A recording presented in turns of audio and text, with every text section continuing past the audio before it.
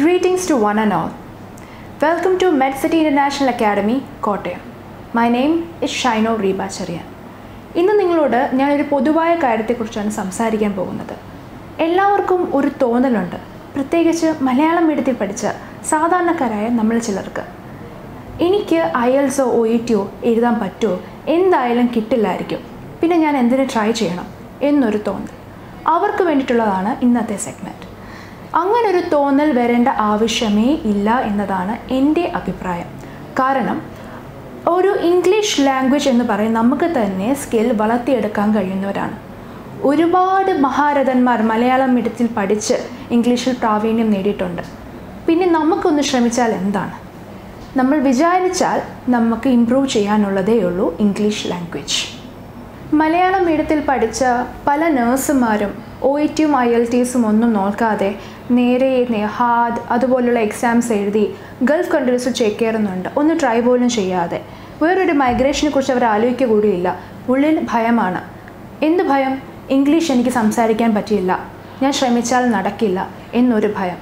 പക്ഷേ ആ ഭയം തന്നെ നമ്മളൊന്ന് ഓവർകം ചെയ്തെടുത്താൽ നടക്കാവുന്ന കാര്യമേ ഉള്ളൂ ഇംഗ്ലീഷ് പഠനം. ആദ്യം ചെയ്യേണ്ട ചില കാര്യങ്ങൾ ഞാനിവിടെ പറയാം. നമ്മുടെ ഇംഗ്ലീഷ് വൊക്കാബുലറി സ്കിൽസ് വളർത്തിയെടുക്കുക എന്നാണ് ആദ്യം വേണ്ടത്. അപ്പോൾ അതിന് വേണ്ടത് നമ്മൾ ന്യൂസ് ചാനൽസ് എല്ലാം ഫോളോ ചെയ്യാവുന്നതാണ്. BBC, ABC ന്യൂസ് തുടങ്ങിയ ന്യൂസ് ചാനൽസ് ഫോളോ ചെയ്യുക. ഓസ്ട്രേലിയൻ ന്യൂസ് പേപ്പേഴ്സ് അല്ലെങ്കിൽ ഓസ്ട്രേലിയയിലുള്ള ന്യൂസ് എല്ലാം കാണുക. പലതരത്തിലുള്ള ആക്സെൻറ്റുകളുണ്ട്. ഈ ആക്സെൻറ്റുകളൊക്കെ നമ്മൾ കേട്ട് ശീലിച്ചാലേ നമുക്കത് മനസ്സിലാക്കാൻ സാധിക്കും. നമ്മുടെ സെൻസസ് യൂസ് ചെയ്ത് പഠിക്കുക എന്നതാണ് ഇതിനൊരു മാർഗം. കണ്ടു പഠിക്കുക. നമ്മൾ ന്യൂസ് ചാനൽസിൽ ഇപ്പോൾ യൂട്യൂബിൽ അവൈലബിൾ ആണ്. അമേരിക്കൻ ന്യൂസ് ചാനൽസ് അവൈലബിൾ ആണ്. UK ബേസ്ഡ് BBC പോലുള്ള ന്യൂസ് ചാനൽസ്, ന്യൂസ് റീഡിങ്സ് എല്ലാം യൂട്യൂബിൽ അവൈലബിൾ ആണ്. പലതരത്തിലുള്ള ആക്സെൻറ്റുകളുള്ള ന്യൂസസ് കണ്ടുപിടിക്കുക. ഇനി നമുക്ക് OETയിൽ എങ്ങനെ പ്രാവീണ്യം നേടാം എന്ന് നോക്കാം. ഇംഗ്ലീഷ് ലാംഗ്വേജ് നമുക്ക് എങ്ങനെ പഠിക്കാം? നമ്മളെല്ലാവരും ഓർക്കുന്നുണ്ടല്ലോ, നമ്മൾ പണ്ട് റിസർച്ച് ചെയ്തത് ഫൈനൽ ഇയറിൽ റിസർച്ച് ചെയ്തപ്പോൾ നമ്മൾ എന്താ ചെയ്യുക? പഴയ ജേർണൽസ് എല്ലാം നോക്കി അതിൽ നിന്ന് റെഫറൻസ് എടുത്തില്ലേ? അത് തന്നെയാണ് ഇവിടെയും നമുക്ക് വേണ്ടത്. നമ്മുടെ റീഡിങ് സ്കിൽസ് വർദ്ധിപ്പിക്കാൻ പഴയ ജേർണൽസ് നോക്കുക, മെഡിക്കൽ ജേർണൽസ് നോക്കുക. എല്ലാം ഗൂഗിളിൽ അവൈലബിൾ ആണ്. പണ്ട് നമ്മൾ റെഫർ ചെയ്തത് വെച്ച് തന്നെ അതെല്ലാം വായിച്ച് അപ്പം നമുക്കൊരു ഫെമിലിയാരിറ്റി വരും, പ്രത്യേകിച്ച് റീഡിങ് ചെയ്യുമ്പോൾ. ഇപ്പോൾ എല്ലാവരും പൊതുവായി പറയുന്ന കാര്യമാണ്, മാം ബി പാർട്ട് മനസ്സിലാവുന്നില്ല മാം റീഡിങ്ങിൽ എന്നാന്ന് പറഞ്ഞാൽ അത് ഡയറക്റ്റ് ആൻസർ കൊടുത്തിട്ടില്ല. എങ്ങനെ ഞാൻ പഠിക്കും, എങ്ങനെ ഞാൻ എഴുതും ആൻസർ? ഒരു ഉത്തരവേ ഉള്ളൂ. പണ്ട് നമ്മൾ മലയാളത്തിൽ പഠിച്ചിട്ടില്ലേ, വരികൾക്കിടയിലൂടെ വായിക്കാം. അത് തന്നെയാണ് ഇവിടെ നമ്മൾ പ്രയോഗിക്കേണ്ടത്.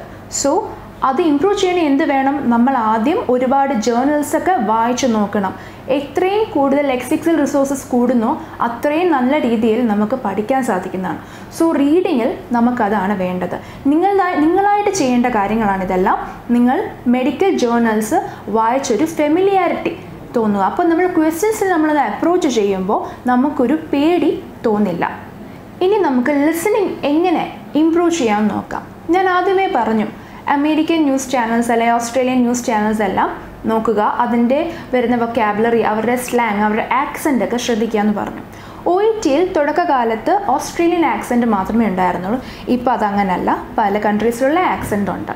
UK based accent, Irish accent ഒക്കെ ഉണ്ട്. അപ്പോൾ ആ ഒരു പർട്ടിക്കുലർ നേഷനിലുള്ള ആൾക്കാരുടെ ആക്സെൻറ്റ് നമുക്ക് പരിചിതമായിരിക്കണം.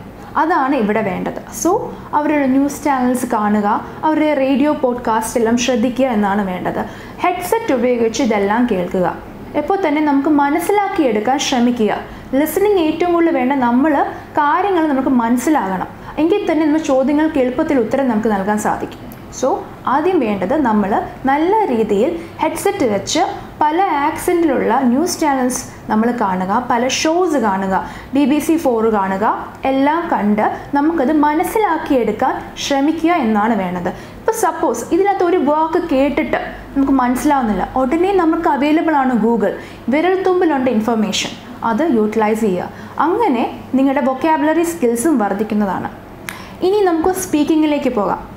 സ്പീക്കിങ്ങിൽ ഇപ്പോൾ നമ്മുടെ ഒരു ആക്സെൻറ്റ്, എനിക്ക് അമേരിക്കൻ ആക്സെൻ്റ് ഇല്ല, ശരി എനിക്ക് ഓസ്ട്രേലിയൻ ആക്സെൻ്റ് ഇല്ല, അല്ലെങ്കിൽ എനിക്ക് UK ബേസ്ഡ് ആക്സെൻ്റ് ഇല്ല, അപ്പോൾ ഞാൻ പറയുന്നത് മനസ്സിലാവുമോ, അല്ലെങ്കിൽ ഇൻ്റർലോക്യൂട്ടർ ഞാൻ സംസാരിക്കുമ്പോൾ അവർക്ക് കമ്മ്യൂണിക്കേഷൻ പ്രോബ്ലം ഉണ്ടാവുമോ? ഈ ഒരു ചിന്തയെല്ലാം ഒഴിവാക്കുക ആദ്യം തന്നെ.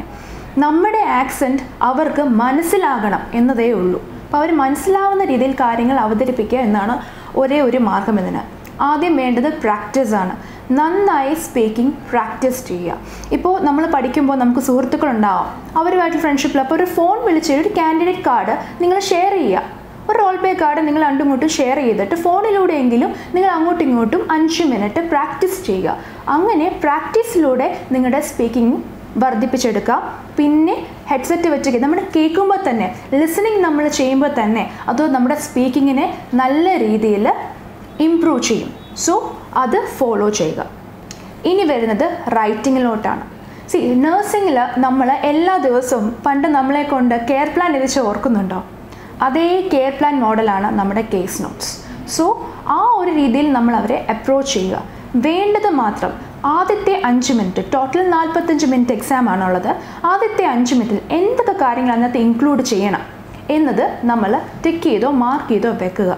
ഒരു കാര്യം പ്രത്യേകം ശ്രദ്ധിക്കേണ്ട ഒന്നുണ്ട്. എന്താണെന്ന് പറഞ്ഞാൽ, നമ്മൾ ആർക്കാണ് ഈ ലെറ്റർ എഴുതുന്നത് അവരെ മനസ്സിൽ വെച്ച് അവർക്ക് എന്തൊക്കെയാണ് ആവശ്യം എന്ന് മനസ്സിൽ വെച്ചിട്ട് വേണം ആ ഡാറ്റ റിലവൻ്റ് ആണോ എന്ന് നമ്മൾ ചെയ്യേണ്ടത്. ഓക്കെ. സോ അതിനാദ്യം വേണ്ടത്, ഇപ്പോൾ ഇൻ കേസ് നമ്മളൊരു ഡോക്ടറിന് എഴുതുക. ഒരു ഡോക്ടർ നമ്മൾ എഴുതുമ്പോൾ അത് നഴ്സിംഗ് ഇൻ്റർവെൻഷൻസ് ഒന്നും അതിനകത്ത് എഴുതേണ്ട ആവശ്യം വരുന്നില്ല. സോ നമ്മൾ ആർക്കാണോ ലെറ്റർ എഴുതുന്നത് ആ വ്യക്തിക്ക് എന്താണോ ഈ കേസ് നോട്ടിൽ നിന്ന് ആവശ്യം അത് ഫോക്കസ് ചെയ്ത് വേണം നമ്മൾ എഴുതാൻ വേണ്ടിയിട്ട്. ഓക്കെ. അപ്പോൾ നമ്മൾ വേണ്ടത് അതിനകത്ത് പണ്ട് കുറച്ച് ലെറ്റേഴ്സൊക്കെ എഴുതി പഠിക്കുക എന്നുള്ളതാണ് വേണ്ടത്. സോ ഞാൻ മലയാളം മീഡിയത്തിൽ പഠിച്ചു, അതുകൊണ്ട് എനിക്ക് ഇംഗ്ലീഷ് ചെയ്യാൻ പറ്റത്തില്ല, ഞാൻ OET എഴുതുന്നില്ല, എനിക്ക് പാസ്സാവില്ല എന്ന ചിന്ത ആദ്യം മനസ്സിലാക്കുക. 46 പേപ്പേഴ്സും കണക്കില്ലാത്ത കെയർ പ്ലാനും കേസ് സ്റ്റഡീസ് എല്ലാം പാസ്സായി നിങ്ങൾക്കൊരു നേഴ്സായി തിരിച്ചിറങ്ങാമെങ്കിൽ ഇത് ഒരു ലാംഗ്വേജ് മാത്രമാണ്, നിങ്ങൾക്ക് കോൺക്വർ ചെയ്യാൻ സാധിക്കും.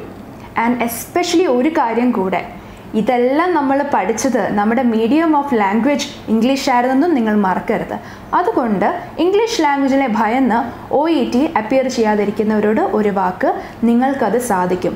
ശ്രമിച്ചാൽ നമുക്ക് സാധിച്ചെടുക്കാവുന്നതേ ഉള്ളൂ, OET ആയാലും IELTS ആയാലും. സോ ഞാൻ എല്ലാവരോടുമായി പറയുകയാണ്, പേടി മാറ്റിവെച്ച് കോൺഫിഡൻസോടെ ഇനി OET എക്സാം അപ്രോച്ച് ചെയ്യുക. Thank you.